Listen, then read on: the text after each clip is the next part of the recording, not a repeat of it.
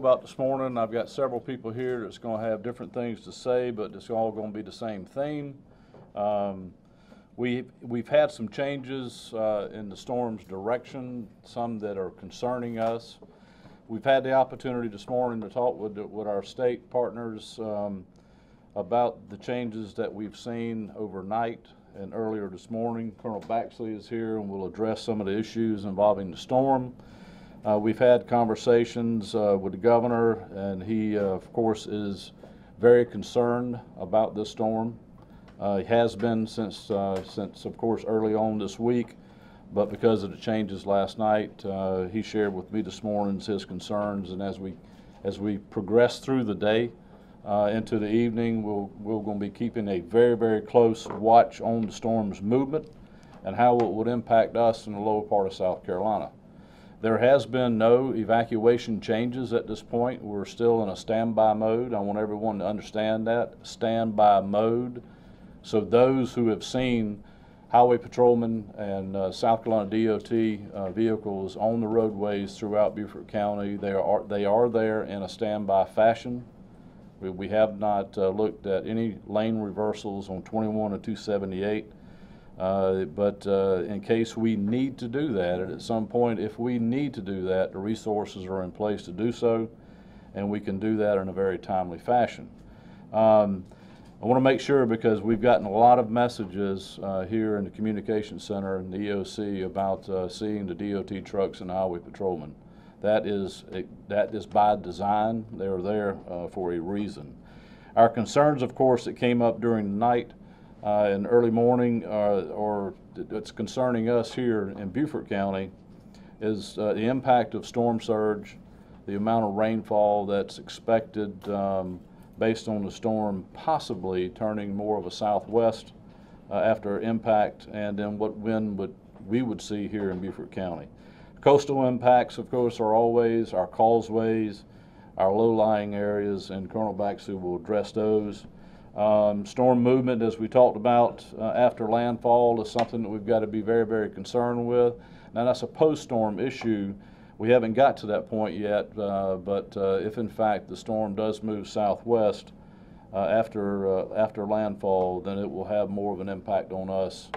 Actually, we'll be kind of pinched between surge and rainfall. Be very attentive. We'll repeat that again. Everyone needs to be very attentive and prepared to move inward, and inward for us is not the evacuation routes that we've always used. Inward for us now would be moving into the state of Georgia and moving into the state of Florida.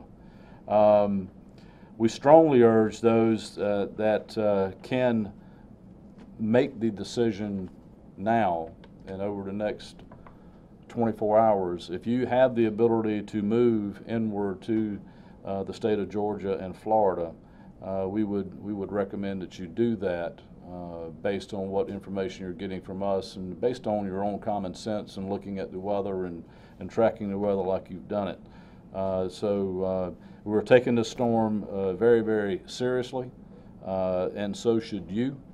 And I've got representatives from County Council, the town of Hilton Head, Bluffton, Port Royal, and I know that they want to make comments as well. So first thing we want to do, Neil, if we can talk about what we've seen over the past 12 hours involving Hurricane Florence. Good morning, everybody. This is the 11 o'clock from the National Hurricane Center, and you can see, looking at this graphic, that it's considerably different from what yesterday was. Yesterday, that error cone was just north, depending on which graphic you looked at, either lying right over Beaufort County or just to the north and west of us. We're now well within it. And what the National Hurricane Center, who lays out this graphic, what they're trying to avoid is a windshield wiper effect, and those are their words. With the track, every update they do, you know, it's left, it's right, it's left, it's right. So they're trying to go down the middle of these slight changes. And this is not an exact science. It never has been. It's very much better than it used to be, but it's still not an exact science. So they're trying to stay on a very cautious track, and they are encouraging everyone. And we have said this from the beginning of this event. This is going to be a statewide South Carolina event. And this is illustrating this, and we always tell you as the storm gets closer, we will know more. Well, look at us now. It is closer, and we know a whole lot more. We are looking at a potential right now of this storm making landfall somewhere along the South Carolina, North Carolina coast, somewhere Myrtle Beach, Little River, Wilmington, Southport, that area.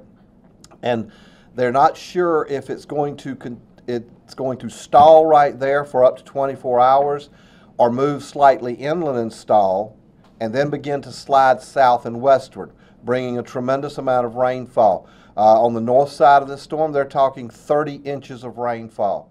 That is a huge amount. If you go back in your memory to October of 2015 and the floods that the Piedmont and the upper coastal plain of South Carolina saw, nobody got to 30 inches. There were a couple of places that recorded in excess of 20. And remember the catastrophic damage that brought to us. Well, now they're forecasting a possible 30-inch rainfall in some locations connected with this storm. And not here in Beaufort County. But whereas 2 days ago we were looking at maybe some tropical infused rains, now we're looking at a considerable rainfall, several inches. We're looking at some tropical storm force winds, possibly even a little stronger than that, into the hurricane type range, especially if it continues to turn slightly southward. So again, go back in your memory banks and look at Matthew. Matthew was a wind lesson for us. Matthew in Beaufort County never reached hurricane strength with the exception of one recorded gust at the Hilton Head Airport. The Marine Corps Air Station never recorded a hurricane strength gust, but remember the amount of tree damage we had, the widespread power outages. We were pretty much 100% customers without power at the very end of the storm, and then it took 7 days to restore 100% power to the citizens of Beaufort County. Then think about Irma last year, not a whole lot of wind, but we had somewhere in the 3 to 4 feet of storm surge range. Well, they've been calling for 2 to 4 feet at Edisto Island, which is in the warning area. We're still not in the warning area, but we expect that to change at one of the next updates. It did not change at 11 from the Hurricane Center. It may change at 2. It will likely change at 5, if not probably at 11 tonight. Again, we're waiting on this, and they're making all their calculations and all this. But Edisto is, and if you drive out to Hunting Island, Edisto's right across the sound. You can see it. The National Hurricane Center uses well-defined boundaries for their segments, and the Edisto River is one of their, the south end of Edisto Island is one of their established boundaries. So the storm's not going to recognize that boundary. If they're going to get 2 to 4 feet of storm surge at Edisto, our north-facing exposures can expect the same thing. Dalto Island, Harbor Island, Hunting, Fripp, the northern face of the Beaufort, of the Bluffton landscape along Colleton River and these areas. If they're north facing and the wind is blowing out of the northeast, again a scenario such as Irma, they're going to be seeing that 2 to 4 feet if that's what the forecast holds. So folks that are in that area, folks that know what they already experienced in Matthew, know what they experienced in Irma, even though we are currently not under a watch or a warning, even though we are currently not under an evacuation order from the governor, these folks that live in these areas, they know what they experienced. You know what you experienced. If you saw it and you don't want to be part of it again, as the sheriff said, now is the time to move. But we're encouraging you to move southward, because if this storm does, as being forecast with this left-hand turn and sliding along the coast, the central part of the state, where we would normally evacuate to, is going to become inundated. And again, we go back to October 2015, the roads in Hampton County, in Barnwell County, in Aiken County, a tremendous amount of flooding, road closures, bridge washed out, all this sort of thing. We're anticipating a repeat of that type of event. So if you're not comfortable with it, we're encouraging you to turn south. Georgia and Florida are wide open, sunshiny, good shape down there for the time being ahead of us. So it's important that we prepare. The sheriff mentioned again, we've got everything. We are in a full readiness posture. All of our law enforcement, our South Carolina DOT partners, our public works partners at the county and municipalities, we're all absolutely primed and ready to go. That's why you're seeing the trucks on the side of the road. Because if we had them where they're normally staged at, the DOT guys, for example, come from Aiken. That's a 100-mile trip. We don't want to have to wait for them to make that trip. So we are primed and ready to go if the governor orders it. If we have to throw a reversal into place to move a lot of traffic in a hurry, we can. That's what planning and preparation is all about. But I would encourage you again, think about what we've seen over the last 3 years. The flooding in the central part in October of 15, Matthew in 16, Irma in 17, and what we're seeing right now is for Beaufort County is all three of those events rolling together into one. We've had our lessons, now it may be time to face the exam.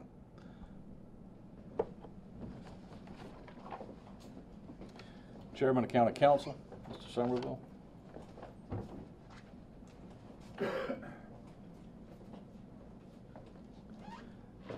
Good morning. Thank you, Sheriff, and thank you, Colonel Baxley, and thanks so many people who have been actively involved in preparation for this storm for the last week or so and will continue to be involved all the way through the recovery phase. I can assure you that there will be medical services provided. I've just been in communication with Beaufort Memorial Hospital, and they're open, of course. They're receiving patients from some of the areas that are under a mandatory evacuation. The emergency room's open. TCL, I think, is going to be closed for the rest of the week. USCB is going to be closed for the rest of the week. But I want to say a word of caution to those of you who live anywhere where you're dependent on a causeway to get to your home. Even though we're not under mandatory evacuation, there are a lot of causeways in Beaufort County, and those of you who are here the last few years know what happens to those causeways when we get a lot of rain. It's going to be very difficult for emergency vehicles to get down a lot of those causeways. In some cases, it's going to be impossible. So even though we're not under a mandatory evacuation, I hope you will consider moving to an area where you can be accessed, as the sheriff suggested, Georgia and Florida. It's a good suggestion. But you have to use common sense. We're all going to use common sense. I also want to thank all of the leadership in the municipalities who've been working with us on a daily basis, the elected leadership and the staff leadership, to make sure that we're as prepared as we possibly can be. Thank you. Mayor Bennett.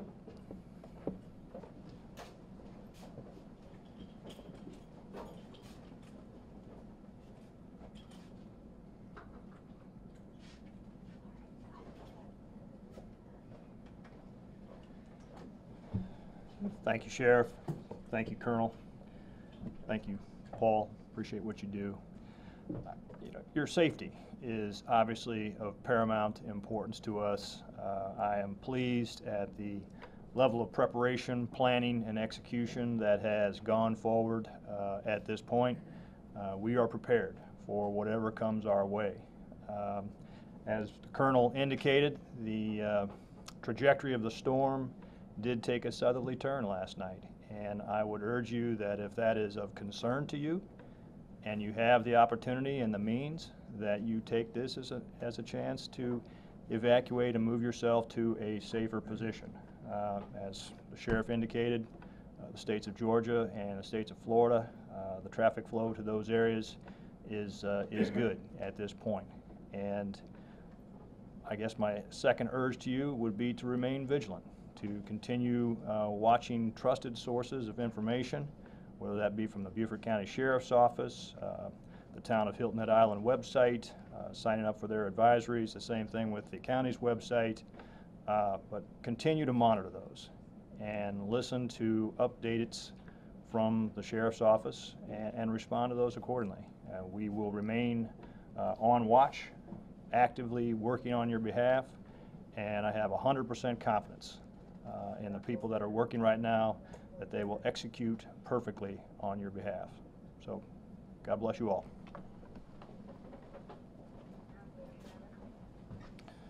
Mayor Salka.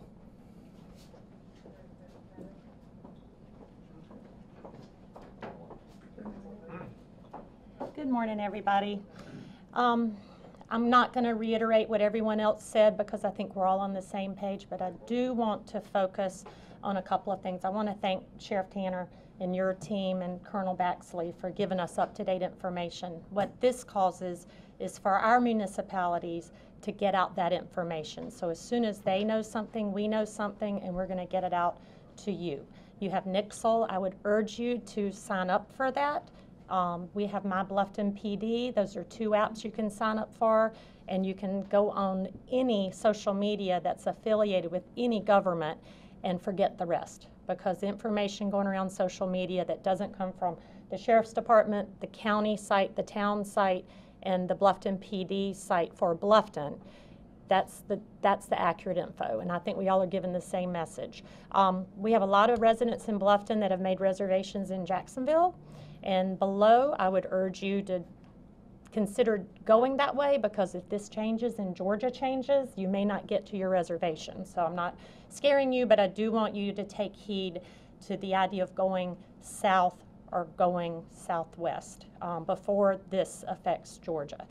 What we know is a storm is twice the size of our state, and you can see that on any of the maps that you see on the internet. Twice the size of our state. That's not something we mess with, and Colonel Baxley had said prior, any tiny movement right now isn't a tiny effect on our state. It's hundreds of miles that it can affect. So just be smart, be aware, be present. We plan, we prepare. I would ask all the residents to do the same, and just be smart. So thank you again, Sheriff, and stay tuned. Mayor Kaiserling?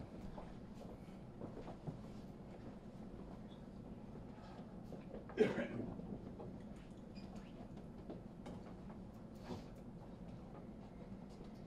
you. I want to, starting with the governor to the sheriff, to Colonel Baxley, to the municipal managers and mayors, Parris Island, the hospitals. For those who don't know, decisions aren't being made arbitrarily. Bromwich says up. Decisions are not being made arbitrarily. People sit around a table and everybody talks to each other and try to give those who make decisions the best we can. My first suggestion to the city is that if you were uncomfortable, if you had damage during Irma or Matthew, you may want to consider leaving. You're not being asked to leave, but we would encourage you to do what you think is best. You know what it is. Secondly, our sandbag operation, I think we've given away probably in the neighborhood of 2,000 sandbags for those who live in the lower parts of the city. That will go back into operation again today. Thirdly, the city offices will remain closed through the week, but enough of you can find me or the city manager or through our switchboard. There'll always be someone you can talk to at the city, if not someone at the county. But I have to stress to those out there, there is uncertainty. I think that the movement now to officially not evacuate, but to encourage those who feel the discomfort, who feel the threat, who've experienced the threat, to go ahead and make that move. Otherwise, we're here, and you'll hear through the sheriff's leadership from us on as regular basis as possible. Thank you.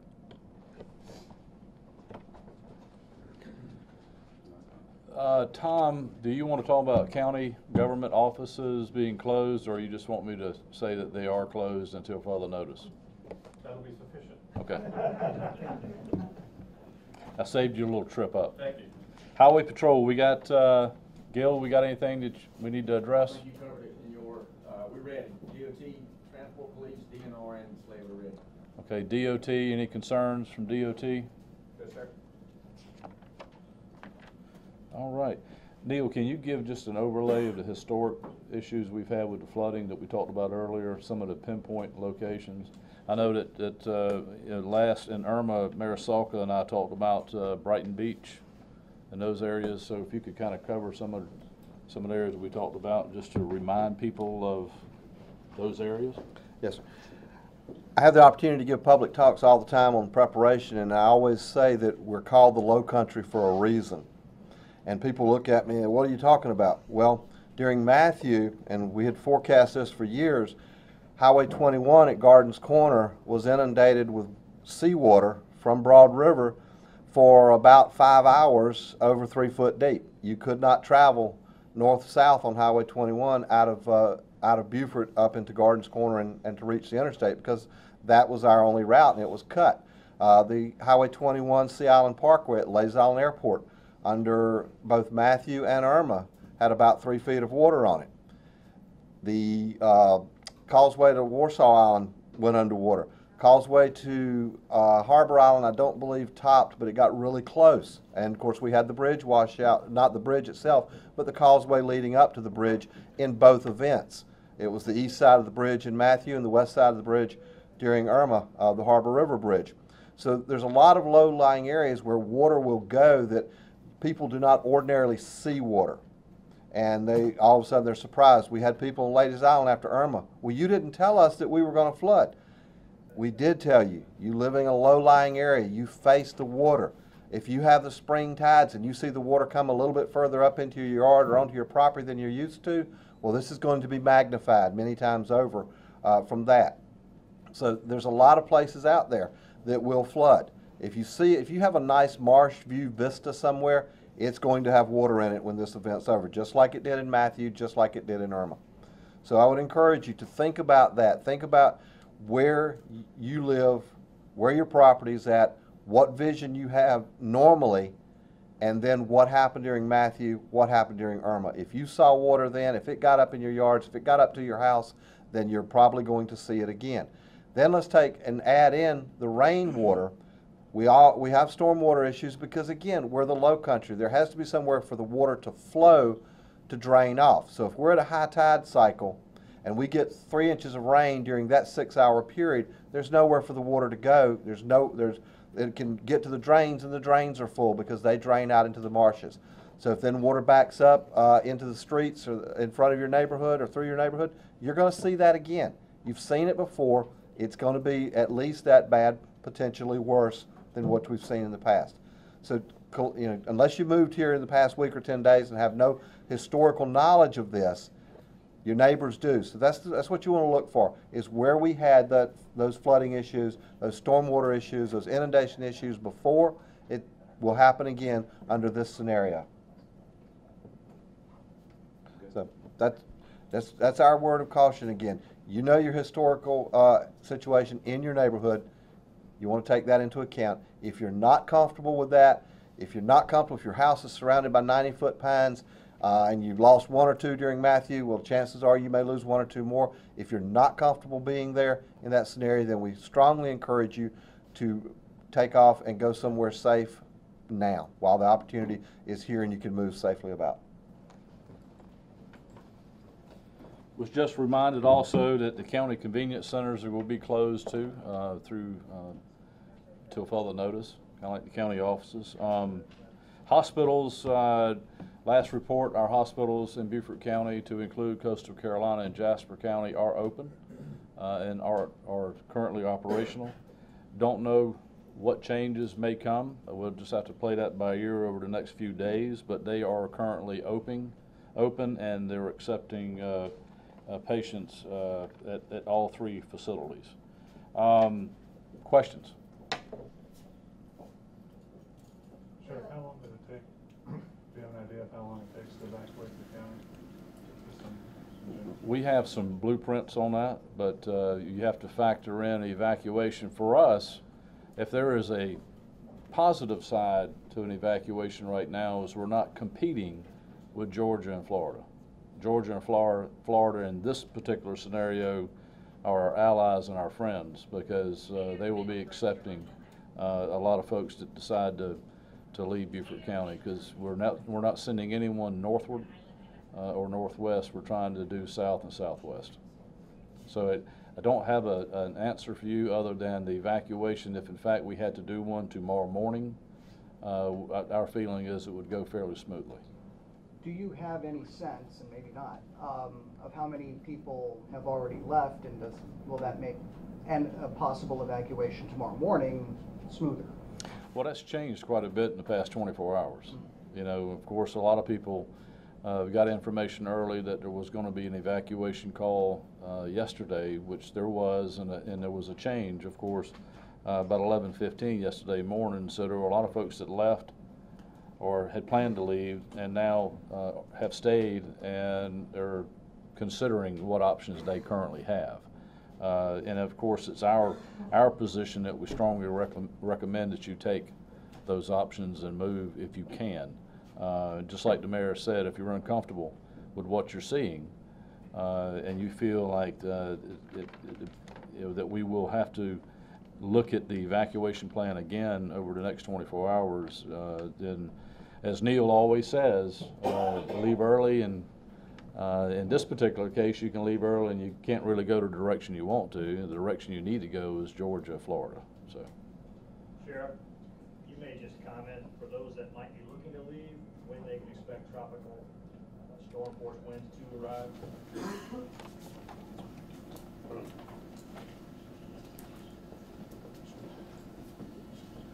The National Weather Service told us that the earliest reasonable time was going to be somewhere around midday tomorrow. The most probable time, today's Wednesday, yeah. The most probable time, so we've been on 8 straight days now. The most probable time would be Thursday evening, late Thursday. So the situation will probably start deteriorating overnight tonight, more cloudy, maybe some spotty rain, and then tomorrow through the day get progressively worse. Can you speak to the Jasper shelter, Colonel, and when and if it would open? Yes, ma'am. Jasper is waiting for a decision from the governor's office about any changes in the mandatory evacuation. They are primed and ready to open if they have to. There are now 26 shelters open across the state. The only shelter open in our conglomerate right now is in Bamberg County, and it is open and preparing to receive 250 evacuees from Fayetteville, North Carolina. So that's some of the mutual aid we have in place to help out our neighbors. The shelters in Jasper for Beaufort County residents are hinged on that change in the status from the governor. If we request them open, if we see a situation, we can request them, and they will come open. But we're not there yet. And I know you've had your hand up 3 or 4 times. Mostly for. Mostly. Oh, I'll wait in. Sheriff, she wants you. don't go too far.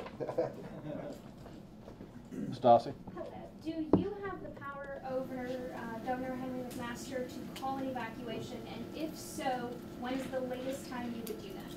Well, I do not have the power to call for anything over the governor of South Carolina. At this particular stage, I work directly for the governor. So we have been in communication with each other. I can promise you that he is very, very concerned about what we're doing here in Beaufort County. He's watching this telecast as we talk. And, you know, our position is, and the decision we made after our 9 o'clock briefing, is to urge every citizen in Beaufort County, and as Mayor Keisling said, if you're uncomfortable with what you're seeing and the information that you're getting about staying in Beaufort County, then it's time to relocate. And if we need to re-examine the evacuation, that will be something that we will be looking at between now and tomorrow morning. So that, I mean, it could happen, and the governor is going to direct us to do whatever he feels is in the interest of the citizens of South Carolina. And you know, he's worked very, very well with us over the past few days, but he's eager to know what we're doing in Beaufort County. And the decisions that we're making. He's comfortable with the conversation we're currently are having, but again, the storm will dictate what we do next. It's unpredictable. We've seen some changes in it that we don't like, that are different than yesterday, and we're very, very, very guarded at this point as to what the storm will represent for Beaufort County. And I think, as I said earlier, every citizen should take the same position. You know, you need to make sure that you're following Any and all information that we're sending out and making a decision that's good for you and your family, and we're going to collectively make the appropriate decision for the county. Questions? Can you address the citizens who may want to leave but have employers who are saying still come to work because there's not a mandatory evacuation, they can't leave? That's difficult for us to address. I mean, those are decisions that are going to have to be made independently because we're not under an official declaration or evacuation order, and that does change things. But right now, we're just asking for voluntary compliance and everything we're trying to accomplish. Questions? I guess at this point, if there isn't an evacuation and so people decide to stay, even if you're encouraging them, are they going to have, emergency services and things available to them if they do stay? Throw that pods too, probably a little bit. Right. Again, we look at history. We will remain available to respond to calls for service up until such time as the weather dictates we come off. Since Matthew, we have, through the 1033 program, obtained a number of high water vehicles, military surplus type stuff, Humvees, LMTVs, which allowed us in Irma to continue to patrol. Now, we still have to pull patrol cars off the road, we still have to pull ambulances off the road, but what we did during Irma is, in several very specific scenarios, we put paramedics in those high water vehicles and responded to calls. So we'll continue to respond to the absolute best of our ability. If the situation deteriorates to a point where it's unsafe for anything, then we will pull off and we'll continue to take the 911 calls and prioritize them, and as soon as the weather allows us to get back out on the road, we'll begin re-responding to those calls. At what point are you pulled off the road? For the average patrol cars, for the Dodge Chargers and the Ford Explorers, it is 39 mile per hour sustained winds, which is tropical storm force winds. We have to because they're just not strong enough to withstand a crosswind on a causeway or something like that. The heavier vehicles, we stayed out throughout all of Irma, and that will be we really don't know what the limitations on those vehicles are as far as wind, because they weigh literally tons, and so we can continue moving around for a while, and we'll do it for as absolutely long as we can. Now, that reduces the number of vehicles we have responding, but we do have them strategically placed throughout the county so we can maintain a presence. And the municipal police departments have also done the same thing. This 1033 program has been a tremendous boon to us in acquiring vehicles like that ordinarily we would never be able to get. So now Beaufort has them, Bluffton has them, and Van, does Port Royal have any? Yes, we do. Port Royal has them also. So we can maintain a presence for a lot longer now than we did in the past. Town of Port Royal, Van, is there anything you want to address? And I apologize for. That's fine. Okay, you good? Yes, sir. Okay. Any other questions? I guess water and beach, you guys have a lot of coastline. There sounds like there's going to be some concern with, waves and things like that in addition to wind. Any word to beachgoers or surfers or anybody who might be interested in bigger waves? Well, of course, the undercurrent and the surge and all the other stuff that we look at is in play currently and will be definitely for the next several days, probably into the middle of next week. So, I mean, this is something we're going to have to continuously look at. And, and people just need to be cautious, personally cautious to those things, even though I know we'll have a few that are daring, but the less daring, the better, and we'll just have to keep a look on it, keep an eye on it. One more thing. Come on. The sheriff just mentioned, it prompted me to remind you something. The winds will probably stop blowing in tropical storm force type scenario under this probably Sunday, but if we get the 30 inches of rain across the state that they're talking about, this event will go on well through next week, probably into the following weekend. Widespread power outages. Again, through the inland part, we might not have the bridge washout problems in Beaufort County, but our neighbors in Jasper and Hampton and Colleton will, because they suffered it in 2015. So we need to keep that in mind. That will affect everything. If Interstate 95 were to get interrupted in Clarendon County like it did in 2015, that affects grocery delivery in Beaufort County. If I-26 were to get interrupted, same thing. Commodities move every day by trucks, and if the trucks cannot roll, we're going to experience issues that we need to be prepared for now. Now, I'm encouraging everybody, just think about this. Be prepared not only for the storm Thursday, Friday, Saturday, but what may happen into next week. Be prepared for extended power outages. Be prepared for some difficulty obtaining goods that you're used to just getting out and running to the store and getting. You probably don't pay a lot of attention to trucks, but they literally roll into the stores every day, sometimes twice a day, to the grocery stores, to Walmart and all this. That service might get interrupted because of the after effects of the storm. So we need to be prepared for that now. Are there any locations that people can get sandbags that you know of? The county is not doing a sandbag operation. City of Beaufort was. City of Beaufort, can you speak to that? Are you still providing sandbags? Where would they be at, sir? We will be prepping the sandbags. They will not be available today. They probably will not be available tomorrow. It will be posted in time. Okay. The City of Beaufort will be providing sandbags. They're prepping them, but they're not available today or tomorrow. They will announce that, and it would be at Southside Park when that becomes available. You talked about trucks and food delivery. What about power crews? You know, obviously the focus has been a little north of you guys. Are you going to have those people here should you experience it? Already been in contact with SC&G this morning. They coordinate that effort, and Palmetto Electric. Crews are already coming in. They have reserved hotel rooms, and they will be pre-staging in county depending on the weather scenario. If it deteriorates to the point where they need to stage out of county for safety, because if the trucks get damaged, they become part of the problem and not part of the solution. So that already, we all know the power company probably has the absolute best response program nationwide of any one entity, and those trucks are already rolling towards South Carolina to be prepared to respond to this. So yes, that's all. But when you lose, when you lose one pole, it's easy to go reset it. When you lose 100, it takes a while. Where can people report price gouging if they see it?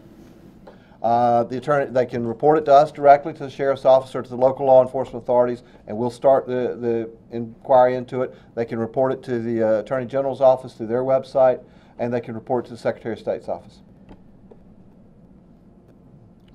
One other thing we need to remember, power outages affect sewer lift stations. Lose power, you lose sewer lift stations, you got a problem in your house. And it's as nice as I can put it. So keep that in mind.